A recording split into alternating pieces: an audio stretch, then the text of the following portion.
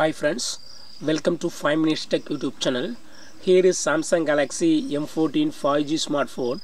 In this video you will learn how to switch off or power off your phone Samsung Galaxy M14 5G. First of all, go to right side of our phone and you will see power button.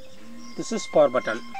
Just long press it and you will see a power off option here. Just you can select here and again you can select. Okay, if you select it, your phone will be switched off. Alternatively, you can go to the notification area and here you will see power off icon, this icon. Okay, and click on power off and again you go to click on power off here, so that your phone will be switched off.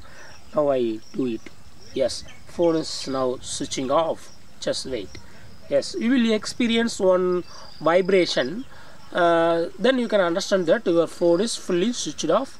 And if you want to switch on your phone, again you go to press this side key, this key. Okay, just go to the right side and long press this side key and release. You will experience one vibration and then you go to release button, then your phone will be resuming. Just wait. Samsung Galaxy logo appears and then other options will be loading. Just wait.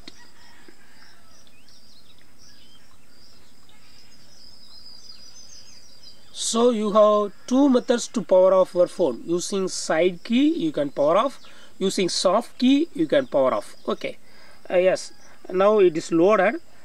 Then if you swipe up, it will ask you to enter your pattern if you have already set. If you have already not set any pattern, it will not ask pattern here and it will enter directly into your phone.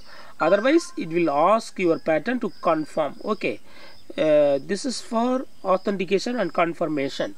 Yes, without giving your pattern you cannot enter into your phone, because anyone can switch off.